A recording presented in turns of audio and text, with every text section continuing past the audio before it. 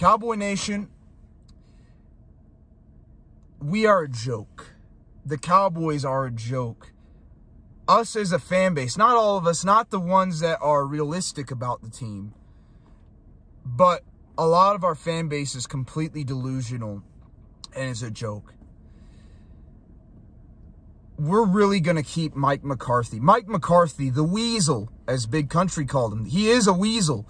The one that lied to get his job in Dallas. The one that threw Kellen Moore under the bus so he could get on the side of the Dak Prescott fan base and keep his job. The one who tried to bring in that terrible Mike Nolan 3-4 defense into Dallas expecting to win. The same guy that said we were going to run the football this year. Meanwhile, we were pass happy and we did nothing to get a power back. The same guy who just had the most embarrassing playoff loss in Dallas Cowboys history. The guy that lost to the team that let him go, that barely made the playoffs at 9-8 and destroyed us on our home turf. Yeah, we're going to keep this guy. And Jerry Jones coming out saying things like, well, Mike McCarthy's got the highest win percentage in Dallas Cowboys history. He gives us the best success chances going forward. He got us to 12 wins in a row. He has postseason success. Even though we regressed this year, because last year we made it to the divisional round as a wild card, the 5 seed. And I think it's in our best interest to keep Mike McCarthy. Jerry Jones is the worst general manager in the entire NFL. And yeah, he deserves to be fired, 100%. And he obviously does not care. I thought that maybe he did care about Wayne, but he doesn't. He doesn't. All he cares about is money. All he cares about is tricking enough stupid fans to buy in, thinking that we have a chance, and then blowing it at the end of the year. Jerry Jones, it's completely obvious now, 100% obvious that he does not care about winning. He does not care. Because if he did, he would have fired Mike McCarthy. And I actually thought Jerry Jones would fire him because I saw his face and he was really disappointed. I thought for sure that he would actually fire Mike McCarthy. I saw the look on his face. But I was wrong. And I admit that. I was wrong that he would fire him. Mike McCarthy is a microcosm of the Cowboys. Cowboy Nation, I don't expect the Cowboys to do anything next year. Sure, we might win anywhere from 8 to 12 games. Sure, we may even make the playoffs. Heck, if we get lucky like last year, we might even win a playoff game. But in terms of getting to the championship game, in terms of getting past the first or second round, like I said many weeks ago, it will not happen with Mike McCarthy. Mike McCarthy will not take us to the NFC Championship game. He will not take us to the NFC Championship game. He won't.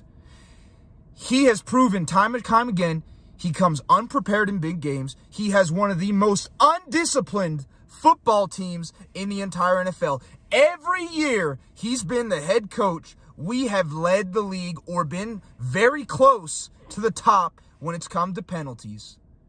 Every year he's been here, we've come out sloppy, unprepared, and just nowhere even close to being ready for the big games. Nowhere even close to being ready for the big games. Mike McCarthy would never have kept his job if it wasn't for Dan Quinn. I'm seeing a lot of people go after Dan Quinn, and I agree. Dan Quinn had a terrible game plan, and he definitely deserves some blame in our loss to the Green Bay Packers because he did not do a good job scheming. He did a terrible job.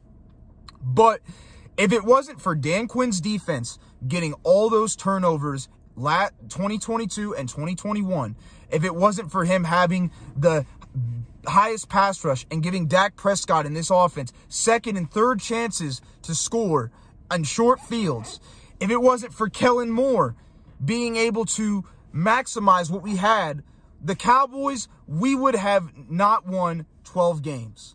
We would not have been 12-5 3 straight years of Mike McCarthy. Mike McCarthy is somebody that has ridden the coattails of other people's successes his entire career. When he was in Green Bay, he rode the coattails of Brett Favre and Aaron Rodgers. In Dallas, he rode the coattails of Dan Quinn for 2 years. He rode the coattails of Kellen Moore for 3 years.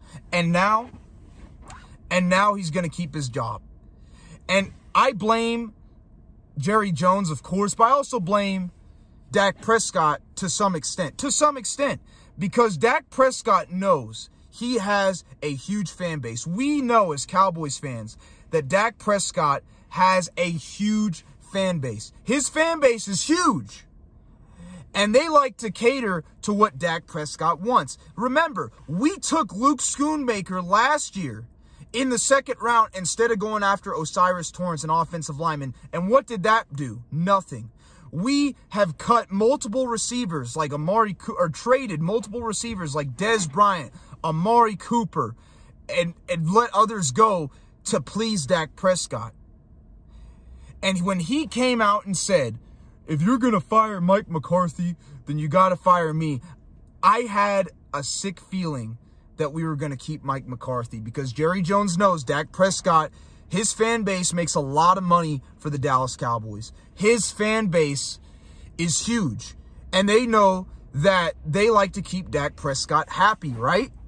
And the only way he's going to be happy is if Mike McCarthy stays another year. And so that's exactly, I feel like that is a big reason, not exactly, but that is a big reason why Mike McCarthy is still here, is because of Dak and Dak Prescott's fan base. When Dak came out and said that, when he came out and said that statement, that said it all. That said it all. And I had a feeling, I just had a feeling when he said that, and then other players started coming out. It's obvious. Dak Prescott will never win the Super Bowl. He will never even get to an NFC championship game with the Dallas Cowboys. He won't. This was his last chance, and he blew it in the biggest moment. He will not make it next year. Even if the Cowboys will still have a strong roster going into next year. We will. But in terms of going farther than the first or second round, it's not going to happen with this coach and in this quarterback. But especially this coach. Because he does not instill fear into the players. He does not discipline the players in games. His teams are consistently some of the most penalized football teams in the entire NFL. And Jerry Jones wants to keep him. This is why the Dallas Cowboys have been a mediocre franchise for the last 30 years. Is because Jerry Jones, he's content. As long as he can win enough games, as long as he can make the Cowboys good enough to compete, make the playoffs, maybe win a playoff game here and there like we did last year against the Bucs, or like we did in 2018 against the Seattle Seahawks, he's content with that. He doesn't care about winning a Super Bowl. I don't care what he says from this point forward. With keeping Mike McCarthy like this, saying that we're progressing, even though we regressed because we made it farther last year than we did this year in the playoffs, shows me he doesn't know a dang thing about football. He is very average when it comes to talent evaluation. A lot of people like to say, well, he's good at drafting, but we haven't exactly gotten a lot of great players in the middle part of the rounds. Now, we've gotten Jake Ferguson and Pollard and guys like that here and there, and even Dak on that same note. But for the most part, we've been not great at drafting past the first round in a long time. We haven't. The last good draft we have had two. 2016 and 2020 were the last two good drafts overall that we had. Some may make the argument 2022 or 2018, but really those were the last two good drafts we had, because we got 3 Pro Bowlers in 2020 in Biotish, CeeDee Lamb, Trayvon Diggs, and in 2016 we got Prescott, Elliott, Jalen Smith, along with a few other guys that started for us. So this just goes to show that we have no chance next year. And I'm obviously going to still watch the team and everything, but in terms of making as much content it's questionable. I don't think I'm going to make as much content. I didn't really do it last year because I didn't have time and because I just thought it's not worth it. It's not worth it. So don't take this, oh, it's like, oh, you're going to stop being a fan. No, I'm not going to stop being a fan of the team, but I'm not going to put my heart, I'm not going to allow this team to take my heart and soul away like I have in the past, because I just know what to expect now. I'll go out there, watch on Sunday, obviously root for the best, and expect the worst. And that's what you have to do. And I've been trying to do that the last couple of years, but you know, this team was actually talented enough, but we couldn't get it done. The big reason is because Mike McCarthy consistently came unprepared. And it's even worse when you have Bill Belichick, Mike Vrabel, Jim Harbaugh, a couple other names out there that are available that could really make a difference, because the team is talented enough with most of the guys that we have. We're just missing a few pieces here and there. It shows that Jerry Jones does not care about winning a Super Bowl. He does not care about making the NFC Championship game. And Cowboy Nation, don't expect anything else different next year. We will, at best, win 12 games. We will, at best, maybe win a wild card playoff game, depending on who we play. But we won't get past the divisional round. And we probably won't get past the first round either, because we didn't this year. Well, at best, we win 12 games or so. We make the playoffs. We get lucky. We maybe win a wild card playoff game, depending on who we play. But we won't get past the divisional round. If we won't. The best we can do is win a playoff game in the wild card, and that's it. And that's what it's been with Mike McCarthy. That's what it's been the last 30 years, is we can only get to the wild card and sometimes win a game. Sometimes win a game. And that's it. We are the definition of mediocrity. We have been for the last 30 years. And